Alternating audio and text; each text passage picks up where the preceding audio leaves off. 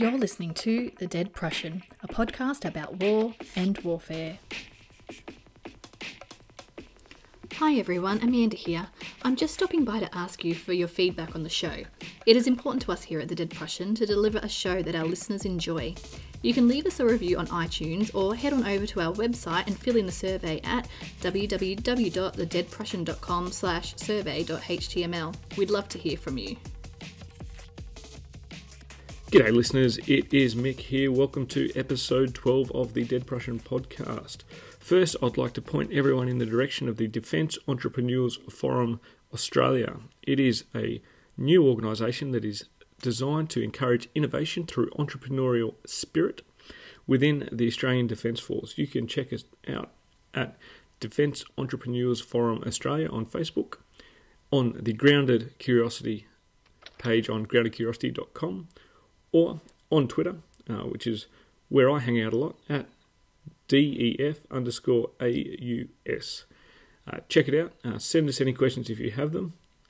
You can also engage me on Twitter or the Dead Prussian accounts and let me explain to you why you should be interested in the Defence Entrepreneurs Forum.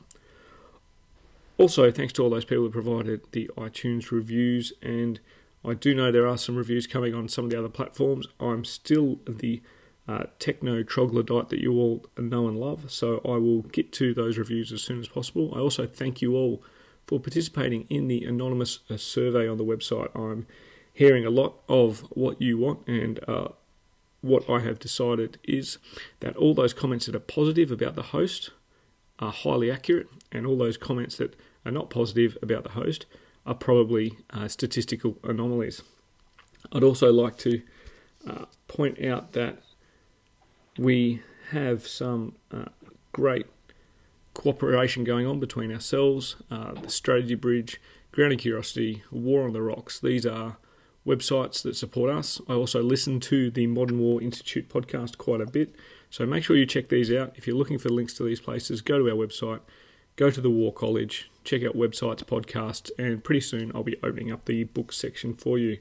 Okay, so anyone who knows me knows that I like comic books, which is interesting because today's topic's not necessarily about comic books, but it did enable me to go visit the comic book store and look like a goose in front of the comic book staff when I was looking for our guest book.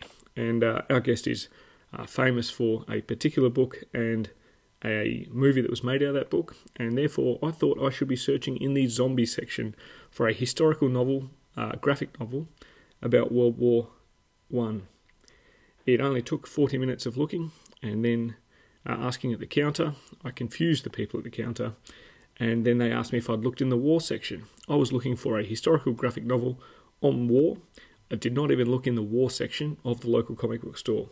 So there's a story about me being a goose for you. What is our topic today? Our topic today is on exploring war through art. Our guest today is Max Brooks. Max is an author, public speaker, non-resident fellow with the Modern War Institute at West Point, and senior resident fellow at the Atlantic Council's Art of Future Warfare project. Now, I know all the listeners know about the Art of Future Warfare project. That's why we're going to have a good chat about it today. And he's also the author of World War Z and the Harlem Hell Fighters. And the Harlem Hell Fighters is the book that I was looking for, found, read very easily in one sitting, and it's going to be part of the topic today. G'day, Max. How you going? Good to see you. How's it going? I'm doing pretty well. Thanks for coming on the show. My pleasure. All right, so I've just given everyone the official version of you with a little anecdote about how I can't navigate myself through a comic book store, which is kind of good. It means I've grown up since I was 15. My first question is, can you tell us a little bit about yourself? I mean, people listening to this podcast may not necessarily link World War Z author with Modern War Institute at West Point. So can you give us the uncensored, or maybe censor a little bit because I need a clean label on my podcast, but right, the unbridled version of Max Brooks? Okay, well, I would say that unbridled is, there's probably nobody out there that I have yet met like me, and I don't know whether that's a good thing or a bad thing.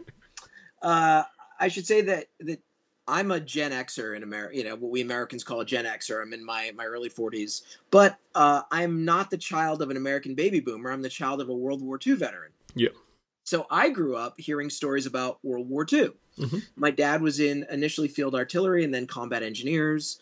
But these are the stories that I heard. So I was always sort of fascinated by history. But I was also blessed with a curse called dyslexia, which is a learning disability. Mm-hmm. So for me, a school was a real slog. And I learned how to read through comic books and audiobooks and all sort of alternative methods. But it also sort of gave me a jump on critical thinking at a very early age. And I was always just also blessed with an obsessive compulsive fear. So when I saw my first zombie movie when I was about 13, I just totally freaked out. Mm-hmm. And I thought, what would I really do in a zombie plague? But growing up in Hollywood, I realized what you see in the movies is for entertainment purposes. Yeah. You're never going to see a zombie movie where somebody dies of dehydration. I've never seen a zombie show where our alpha male character drinks from a puddle and diarrheas himself to death. Well, the special effects guys could have fun with that. Yes, I think that would be an awesome job. If I was doing a zombie movie, my guy would drink out of a puddle and just cholera himself all over the floor. It'd be hard getting Brad Pitt to play that role, I'm sure. Yeah, I don't think that would happen. Maybe Ryan Reynolds would be good for it. But Yeah. so I was always obsessed with detail. So I sat down and wrote a book in the late 90s for me. I didn't think it was going to be published. A zombie survival guide of literally how would you really survive a zombie attack. It got published. People loved it. And then when it came time to write another book, I didn't want to just do a zombie small unit story because everybody does that. Yeah. So I wanted to do a big global oral history, and that's where World War Z. Now, all right. Now, we're all children of the Empire. Do you say Z or Z? We say Z here in Australia, but okay. half our audience is in the US, so go either way. So World War Z in America, World War Z if you're Australian, Canadian, British, even New Zealand. Yeah. So, and ironically, some of my ideas for World War Z, I picked up when I was traveling through the empire, through South Africa, Australia, and New Zealand. And that gave me a sort of a global part of my global perspective on it. Yeah. That's interesting. I do have a question from someone who knew that we were going to have a chat today was, did you calculate how many zombies it would take to reach the top of the wall and jump onto the chopper? I think that scene's in Israel, I think. Yeah. Well, in the movie they use fast zombies, and I'm not a fast zombie guy for many reasons. One of which, there's a psychological element to fast zombies, as there are in any threats. I've lived long enough to know that the more obvious the threat, the greater the response. It's like viruses. If a virus is airborne, then the World Health Organization jumps in, and the American public, the global public, we get in there fast. But if it's a slow creeping virus like AIDS, it could be years before we actually realize how dangerous it is. And to me, like, AIDS is the slow zombie. Yeah. Whereas the fast zombie is Ebola. I mean, look at Ebola. The U.S. Army got involved. Yeah. I mean, the recent efforts to combat that in the west coast of Africa, like they've put a lot into that, didn't they? Yeah, which imagine how it must have felt if you're dying of AIDS or malaria, and suddenly this convoy of American soldiers goes roaring by you to take care of the Ebola folks. Yeah, I mean, we in Australia, the Malarial Institute is actually a Australian Army organisation because of the region that we live in. It's quite prevalent, but you look at it's what people often call Chapter 5 or non-standard military operations, but when you look at the threat that it poses. Strategically to nation-state survival and nation-state collapse. And you look at where we work in quite often, we'll find our militaries off they go to collapse nation-states to deal with the security situations there. A pandemic, which essentially is what World War Z is about, isn't it? It's a pandemic, global pandemic. And you bring up a really good point, which is, because of where Australia is, the fear, the anxiety of infection is in your face every day. So it's in your conscious thought. I mean, you're on a continent where basically everything is poisonous. Yeah. You know, every life form in Australia has venom. So you're always conscious of that, as opposed to America, where the notion of a germ, an infectious disease, it's just not seen as a threat. So therefore, we're always behind the curve in America. Yeah. Yeah, I mean, it would be nice to go out in the bush and not have to worry about snakes or spiders or drop bears, but you know, these things happen.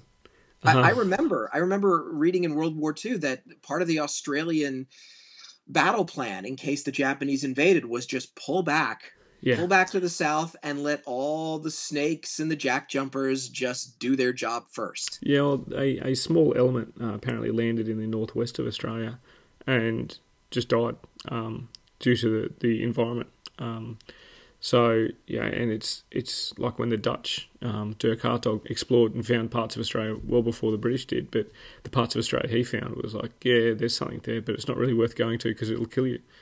Oh yeah. It's one of those things that, you know, nature is quite impressive sometimes. Oh yeah. So your journey into World War Z got you exploring, you know, a global war of sorts. Is this what got you interested to take your creative skills and explore war further? I mean, you're a fiction writer who's worked in multiple mediums, and you're also advising as a non-resident fellow at the Modern War Institute, you know, the think tank inside the military academy at West Point. So that's quite a leap for some people that don't normally see those lines blurred. How did this all come about? You know, I think it came about, honestly, if you want to go really far back in my life, it came about because of this dyslexia that I had, where I had to learn any way I could. And so one of my biggest teachers about geopolitics, technology, was Tom Clancy. Because Tom Clancy was an outsider. He was a wannabe. And so therefore he took the model of Ian Fleming, which was pure fantasy, and threw it away. Yeah. And the irony was Ian Fleming had actually done this stuff. Yeah, he was searching for something that was not the norm for him. No, Ian Fleming was trying to escape that world. Tom Clancy was trying to get into it. Yeah. And so therefore, when you put down a Clancy book, especially an early one like Red Storm Rising or Red October, you felt educated as well as entertained. And even as a kid, I knew if I was going to be a writer, that's the kind of writer I wanted to be. So everything I did, everything I continue to do is steeped in tremendous amounts of research. And I think that's why it has resonated with the military, because everything I do is based in the library. It's not stuff I just pull out of my behind. Yeah, well, we've recently had Ghost Fleet author August Cole on the show, and we talked about their research-based book, Ghost Fleet, the one he wrote with Peter Singer, which is a brilliant book. It's like the new Warren Remembrance. It's an excellent book, and you know, he talks a lot about Tom Clancy and that research-based thing. And you know, I said to him, you know, apart from the fact that it made it really easy to justify spending that book, because I could turn to my wife and say, "Hey, look, it's actually a textbook." It resonates with its audiences because it is based in something in the future, but they've researched, you know, what's happening in tech now and what's happening in development of military capabilities now to show you. And I think, you know, Tom Clancy was popular because of that as well. And I think you probably find that people from the national security military worlds probably have read more Tom Clancy than they have Ian Fleming. I think so, and I think that what Clancy what he doesn't get enough credit for was he bridges the divide, because you know, you've got these wonky eggheads who have done nothing but study these deep, serious issues their entire lives. And because they're so immersed in it, A, they don't see the bigger picture. They don't see how the connections outside of their own narrow discipline. And B, even if they have brilliant ideas, they don't know how to communicate it to the general public. Yeah. Which is as vital to a democracy as anything you have. If you can't communicate defense issues to the people you're trying to defend, then you should just pack it in. Yeah, telling someone there's an apparent logic is different from showing them there's an apparent logic. No, I mean, I've worked now, I think sort of off and on through the last decade in these sort of military circles, Naval War College, strategic studies groups. I just got back from SOCOM. And I got to tell you, some of these PowerPoint presentations should be against the Geneva Convention because they put you to sleep and they're so immersed in these numbing clockwork orange details. You feel like Malcolm McDowell with your eyes taped open. And you just think, I'm not learning anything from you. You need to be able to get me excited about what you're talking. Yeah, you almost need a TED Talk training session for these people so they know how to communicate the idea. I do like that when General Mattis came to Australia and gave a presentation, he was asked about what he thought of PowerPoint. He said, well, the best thing about PowerPoint is if you print it off really fast in the morning when it's really cold, you can sit on it and it can warm your butt. So, that's good to know, that the idea that putting up a lot of detail and throwing it at someone is synonymous with explaining and teaching someone to learn. It's something that's got to change. And what I like about reading the Harlem Hell Fighters, I will admit to the audience, I haven't read World War Z or Z, but that's mainly because I saw the movie, and and I've actually got a deal at the moment. One of my buddies has got World War Z. I've got Harlem Hell Fighters. I'm waiting for him to finish, and then we just swap. I know that doesn't help your book sales, Max, but no problem. I'm just a poor podcast host here. But what I liked about the Harlem Hell Fighters, and for those people who haven't checked it out yet, please do. As always, because of an international audience, I'll plug Amazon, but it's available at multiple providers. But because Amazon's the one that you can see on the web, no matter where you are in the world, they've got it there. I found it at my local comic book store after a lot of searching. And ironically, I went the week before International Comic Day, and I could have gotten myself a heap of free comics if I had waited a week. That's just terrible planning. But it is the story of a African American regiment in World War One that went and fought on the front line. I think they did the most amount of combat days of any American unit in World War One. Is that correct? They did. Yeah, they did. Highly decorated. They reached the Rhine before. I think all other Allied soldiers. They were pretty close to being the first unit to the Rhine, and it is in a graphic novel form. So, as I said to everyone before, whoever knows me knows that I read comic books a lot. In fact, another plug for Max, I've just started Extinction Parade, which is another zombie series that you're doing. That's right. So I've just started that one because I'm a comic book addict. But what I like about Harlem Hell Fighters is you've used a medium that is very, very accessible to explain the history of a unit. And it's a real history, so it's a fiction work based in a historical circumstance on historical characters. And some of those characters are blended together. And what you do is you bring all the issues, the racial issues, the prejudicial issues, and also the horrors of World War One, which we know in the Great War, it wasn't the smartest fought war. And what I like about it is, you've taken a graphic novel and you've almost, like for me, being a military theory fan, it's almost like an education tool you could give to someone, and they wouldn't know they're being educated. They wouldn't know they're being educated on prejudice, military tactics, military equipment, because of the accuracy of the way that your illustrator Kanan White has gone to great lengths to make sure that it's very, very detailed. And you always run the risk of the uniform pedants out there saying, "Oh, I didn't read that because the helmet was wrong," or something like that. But it's a highly accurate book. So, graphic novel, telling the story of a history unit. How did that happen? Well, that's going back to the first point you made about detail. That was actually one of my jobs, in addition to being the writer, is I was Kanan White's research assistant. Because I like to say that my research stack for Harlem Hell Fighters was literally 4 feet high.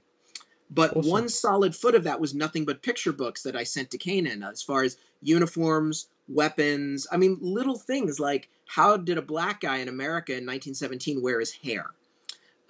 Because you educate through pictures. And I got involved in the Harlem Hell Fighters years and years ago when I was a little kid. There was a gentleman working for my parents as an assistant.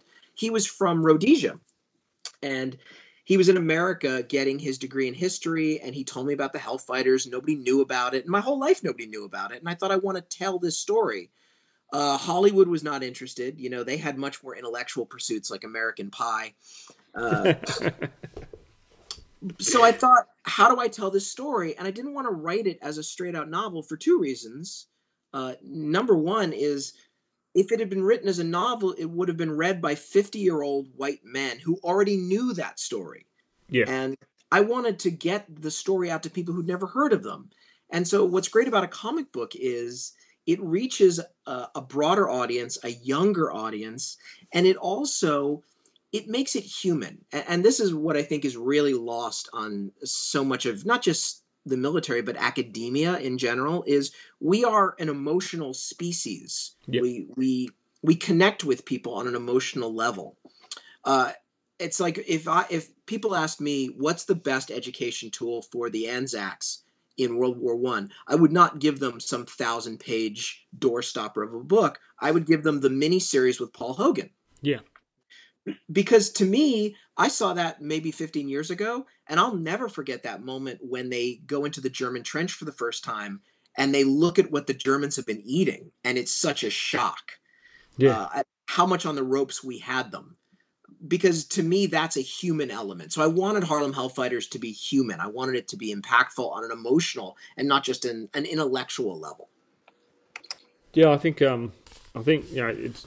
it's achieved. I mean, anyone who reads graphic novels or comic books knows that it's almost it's same as watching a movie in terms of how quickly you can get through the content and the human brain. And I'm gonna say before I state a statistic that everyone knows 83% of statistics are made up, but the human mind processes a message in an image about 60,000 times faster than it does a written word. So at times, I'll flip through the book and then I'm like, wow, that for some reason I've got to go back and look at that again because it struck a chord. Keep going, then you go back, you're like, wow.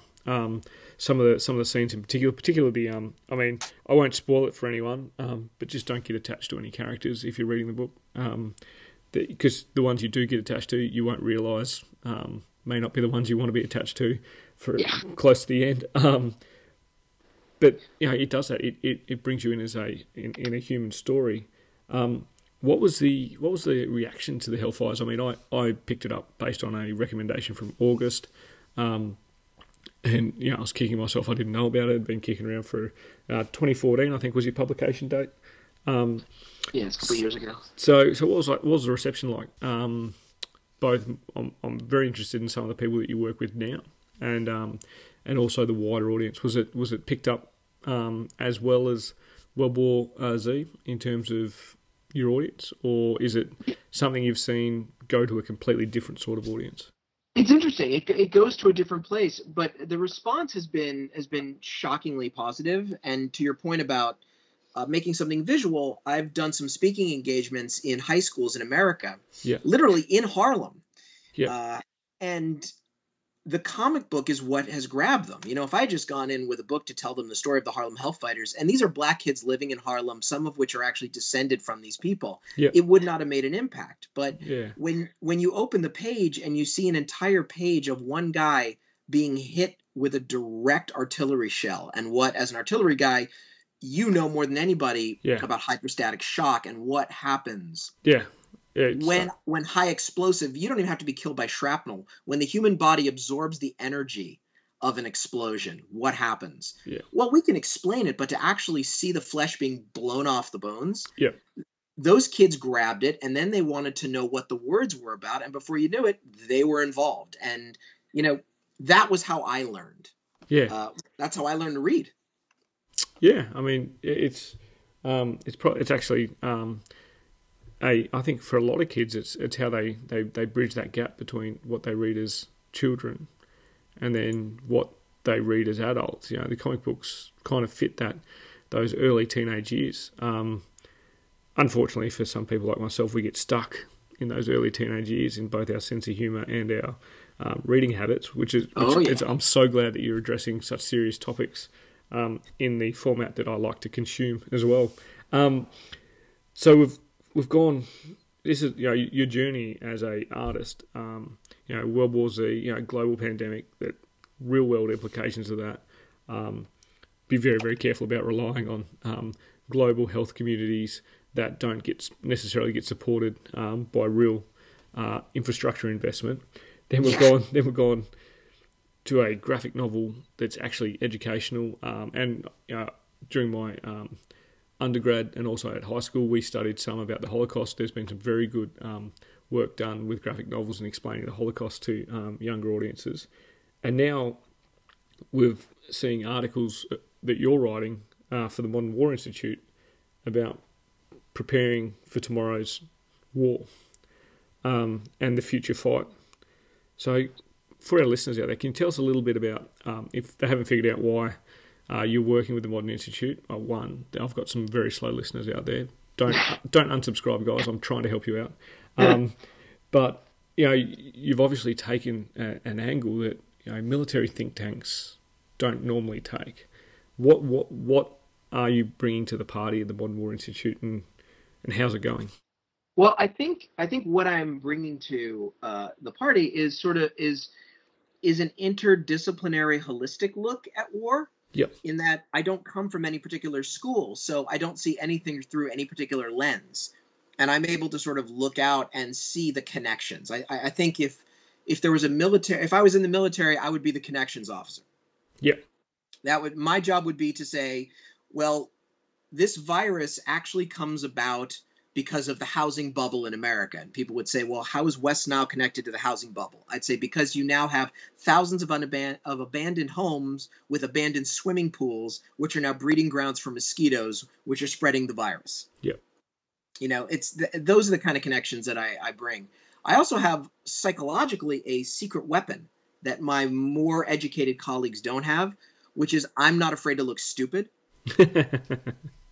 I don't have a reputation. I think that's a skill I've picked up as well. So because I don't have a reputation as a serious academic, I can come in and bring these disruptive ideas. Yeah. And I have nothing to lose. I'm not going to lose my tenureship professorship somewhere. Yeah. So I can come along and I can say things like, listen, don't be afraid of robots rising up and killing us. What you should be afraid of with automation is putting 1 billion Chinese people out of work within the course of a year.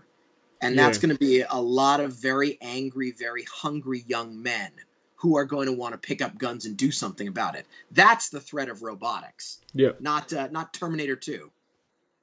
Yeah, I mean, well, we've got the blueprint on how to fight the machines from the Terminator series anyway. So yeah, so we're ready. Well, but that's a really good point. Is that and the first article I wrote for the Modern War Institute was, we've been ready for the robot war since there was science fiction. Yeah, we've thought about this, we thought it through, and we're afraid of it. Like I said, fear equals response. But there's no movies, there's no sort of science fiction canon about suddenly gazillions of people out of work and then going to war. Yeah, that's I guess as we said about the movies beforehand, sometimes it's a hard sell to Hollywood to get some of these movies across. And I mean, if someone with your surname can't sell it in Hollywood, then we're probably out of luck. But it's interesting, like your recent article about pure risk and preparing for tomorrow's smart minefields. You've kind of extrapolated lessons from the Great War and the great minefield that was the 20th century, and how we just decided to seed the majority of these places with mines and walk away.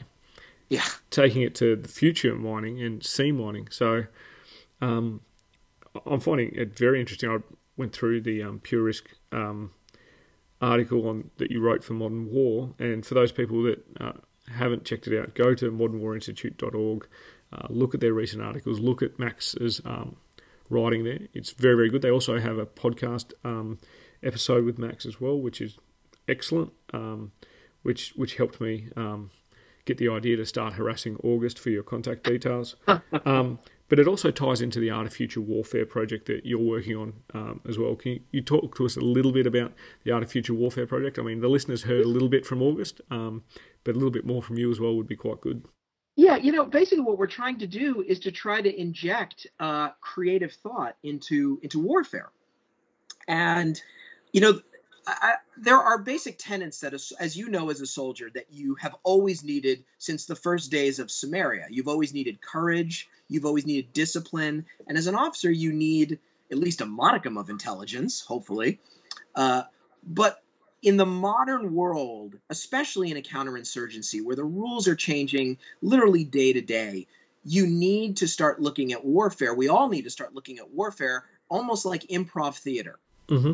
In which there is no script, in which you have to be quick on your feet and you have to throw the rule book away. And you almost have to be like Bruce Lee, in that when Bruce Lee talked about martial arts, he said you have to be fluid. You can't be shackled to some sort of dogmatic art form or science. He said it has to be art as much as science. And that's what we're doing with the Art of Future Warfare, is trying to visualize the wars of the future. And that goes to something much bigger, which is the United States military is having a very healthy nervous breakdown, mm-hmm. which they should have had after Vietnam. After Vietnam, psychologically, the U.S. military did the worst thing they could have done, which is sort of run screaming right back to their comfort zone, which is tanks in West Germany. Sort of like bottling up the bad thing that happened. Yeah, and what should have happened after Vietnam was, how can we have gone through 20 years of conflict and not come out of it with the biggest counterinsurgency school the world's ever seen? Yeah. And I think what I am starting to pick up on, I think one of the reasons I keep getting invited to contribute, is the military is starting to be open to new ideas, new ways of thinking, uncomfortable ways of thinking, which I think is going to pay massive dividends in the future.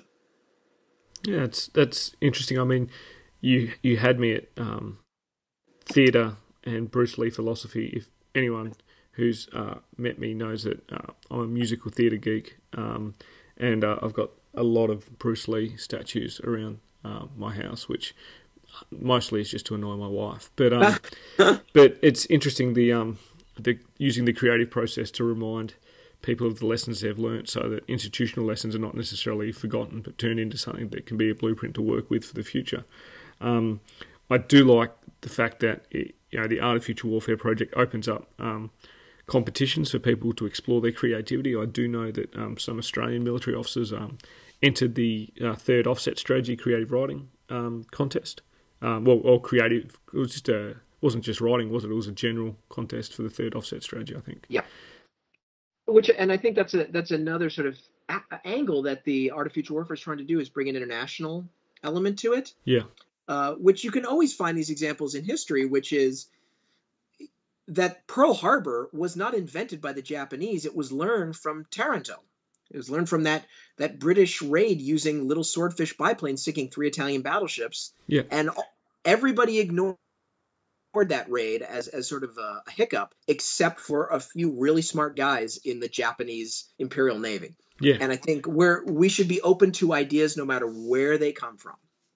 Yeah, the Japanese military of the early 20th century, right up until their first real ever defeat at the end of World War II, they demonstrated learning from these things. They took the Battle of Trafalgar, they took Nelson's tactics, reversed it, and then kicked the Russians' butt in the Russia-Japanese war out at sea. It is important for people to take, and often disruptive thinking is seen as being capital D disruptive and lowercase t thinking, but disruptive thinking is about applying lessons in a different way to achieve a better result, but still aiming for an organisational benefit, which I think the Art of Future Warfare, it's probably spent too much time on my browser history for anyone. If my boss is listening to this, I don't do it at work. But I think it's amazing because for people who haven't checked it out, jump on there. You will see artists' renderings. It's not just people writing short stories or articles. It is artists trying to visually depict the future battlefield. So for a sci-fi geek and as I said, a comic book geek, visual kind of learner, I find it quite fascinating the way that we can start to educate people on what we expect future warfare to look like. And I think what's also great about Art of Future Warfare is it has the potential to reach the broader public, which is what we talked about before, that, defending a democracy is one of the hardest things to do.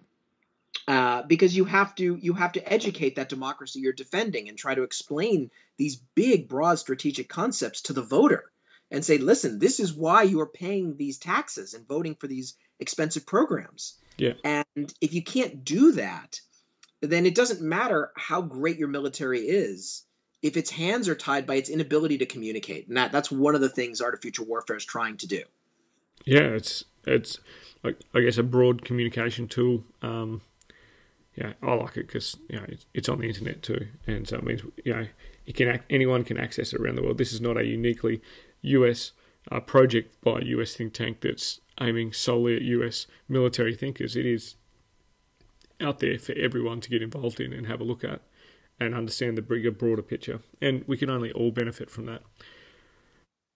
All right, Max, we're up to the final question, the standard required question of all my guests who come on the show. And this question links back to our roots as the Dead Prussian podcast and our homage to Clausewitz and trying to pursue the philosophical understanding of war, what war is.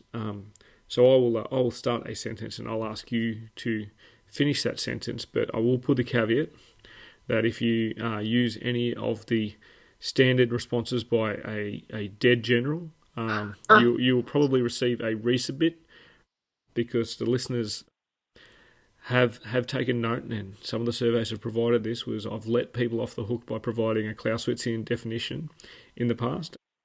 I caveat that with the people that I let do that were Clausewitz scholars, and therefore, just the sheer amount of effort they've put into their field of study, that's fine. However, you don't get that option. If you throw zombies in there, I might also veto that as well. So, can you finish the sentence for me? War is history and fast forward. Awesome. That is awesome. That is a brand new definition. So that is war is history in fast forward. That has thrown me because that is one I did not expect. I'm going to have to think on that. Not too deeply because I'm not a deep thinker, but war is history in fast forward, which that's good. That supports nearly everything we've talked about tonight. You're much smarter than me, so I was kind of hoping I was going to get you to resubmit on that one, but that's good. We're going to build a war is wall on our website so that people can see all the definitions we've got. We've got some unique ones. We've also had this one now, your recent foray into dealing with the military world in the past decade. You might appreciate this one as well, and I think anyone who's in the military will appreciate this one.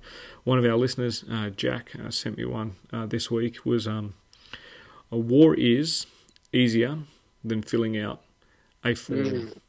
And it goes back to that PowerPoint methodology of the bureaucratic processes that sometimes enable the way that we get to places and get all that logistical support that we require. Sometimes constraints our thinking on war and ensuring that we don't have that bureaucratic mindset towards the execution of war and warfare. So war is history in fast forward. You heard that from Max Brooks. Max, thank you very much for coming on the show today. I look forward to, I think World War Z 2 is in production, is that right? That's what they tell me. I'm actually probably more connected to the Pentagon than I am to Hollywood at this point. That's excellent. So that means that there's no morning teas or coffee dates with Brad coming up anytime soon? Yeah, there is, but for some reason he still won't let me in his house. Oh, really? I guess just standing at the window and looking in is kind of weird. So maybe try knocking on the front door. I guess it doesn't count. Camping on his lawn, saying we're buddies. I don't know. That's excellent. All right, Max, thanks very much for coming on the show. For all those people that want to see more of Max's work, I encourage you to go to the Modern War Institute to look at his work in that space. Check out the Art of Future Warfare for the project that he's working on with those guys.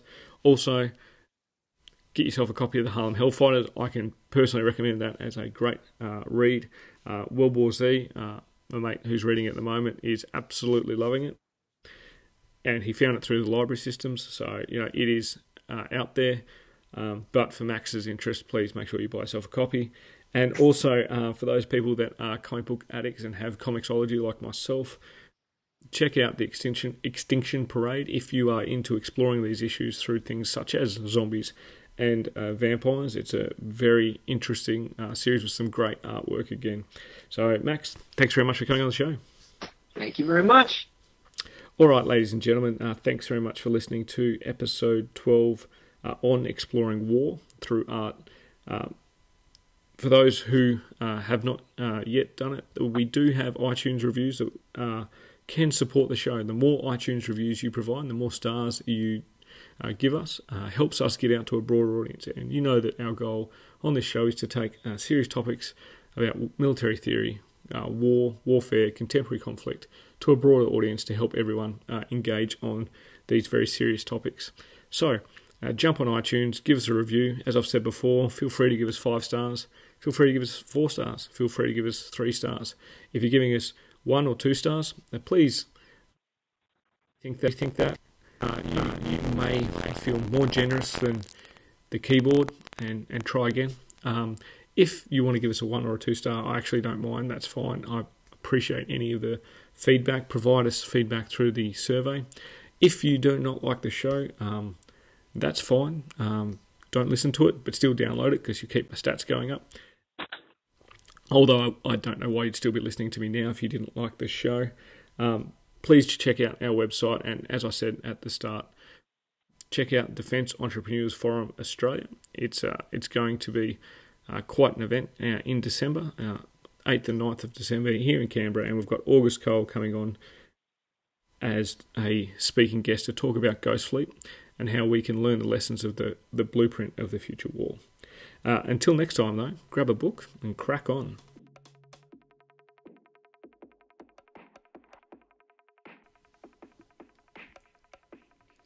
Join the conversation with us on Twitter at Dead Prussian Pod, on Facebook at The Dead Prussian page, or on our website www.thedeadprussian.com. All show notes for this episode, as well as copyright information, can be found on the website. The Dead Prussian podcast is written, produced and hosted by Mick Cook. It is co-produced by Amanda Levito. The music used throughout is Caught in the Beat by Broke for Free and is used under a Creative Commons Attribution license. All opinions expressed by individuals on the podcast are those of the individual and not necessarily representative of any other organisation.